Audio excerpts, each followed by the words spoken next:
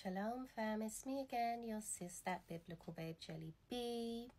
I got another message, and this is for somebody who business is booming, and if it's not booming yet, it will be booming for you. This is what I saw though. There's going to be a monitoring spirit that will somehow get around you. Somebody you give to people in need, and I want to remind you of this scripture, Matthew 6 verse 3, okay, that never let your right hand know what your left hand is doing. So when you're giving to people, don't just try to do it openly. Try to be as secretive when you're giving to people in need, because it is who the Father who sees everything, he will reward you openly, okay? But there's somebody you've caught the eyes of a monitoring spirit, somebody who sees that business for you is booming. That's all I saw. Business for you is booming. If you can't see it now, you need to collect your faith and believe that business for you is booming, and you will have more than you need that you are able to give to people in need. But what I saw specifically is that there is going to be somebody, if there isn't already, around you who has a monitoring spirit, that they can see things prospering in your life, that you're prospering, and they can't seem to fathom, where is this coming from? Where is this financial blessings coming from? How are you prospering? How are you doing the things that you do?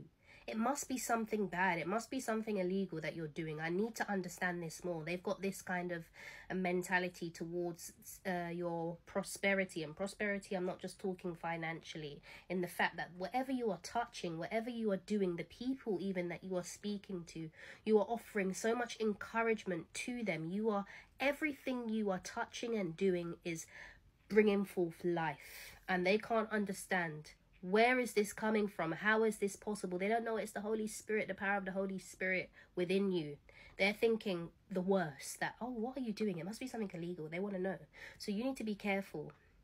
There's a proverb, 21 verse 23, that he who holds his mouth keeps himself from calamity. That sometimes you don't chat too much.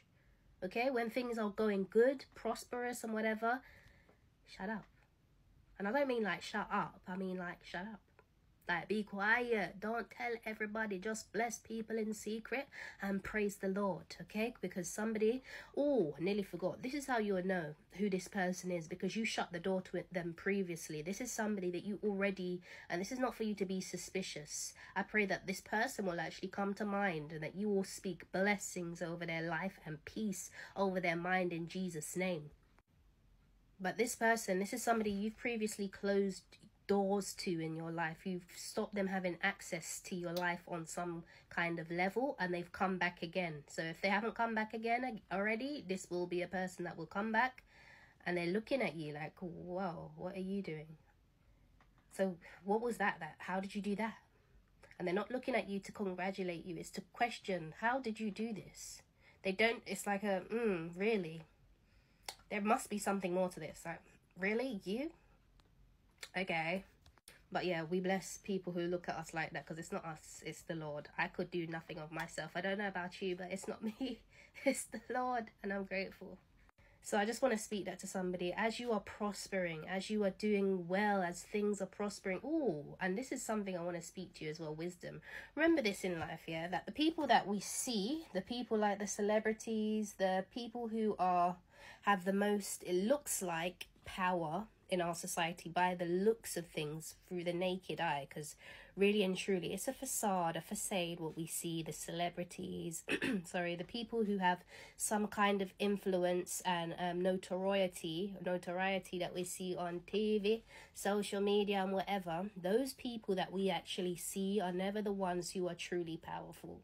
They are the puppets, okay? They are the ones who are willing to push forth a message and agenda that fits into the agenda of those who actually have the power. That's just how it works in life. The people who are most powerful, most wealthy, most influential, most knowledgeable on anything and everything are the ones that nobody really sees. The ones who the Lord is blessing. Yes, he blesses people openly. Don't get me wrong, okay? But usually, and the way the society works, the people who are most powerful, most wealthy, we will never see them. Okay? We will never, ever, ever see them. That's just the reality of how life is. The people who we see, they have signed some sort of deal. They're in agreement with something that those who own the means of production have given them that sphere of influence. It was given to them. So just remember that when the Lord is blessing you, when things are going good for you, you don't need to. The best thing you can do is hold your mouth. When you don't let your left hand know what your right hand is doing. That's in terms of giving to people who are in need, as well as just how it is in life. If you want to continue to have a prosperous and a peaceful life, allow the Lord to bless you in private.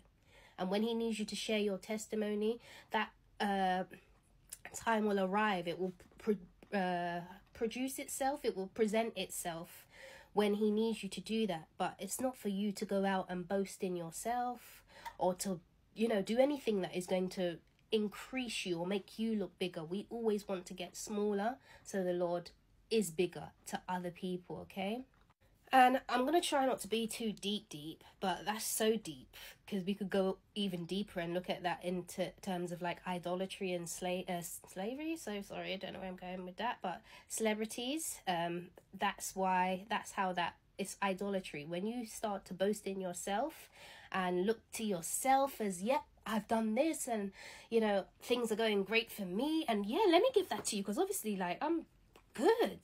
When you start to big up yourself and become big in yourself, it's like you are now worshipping yourself and your own abilities, the things that you think you did, putting the glory on you. It's like that's what celebrities are. They are idols for other people to worship, because they are worshipping the gifts that the person has, the other things that they have acquired in their life, rather than the gift giver, okay?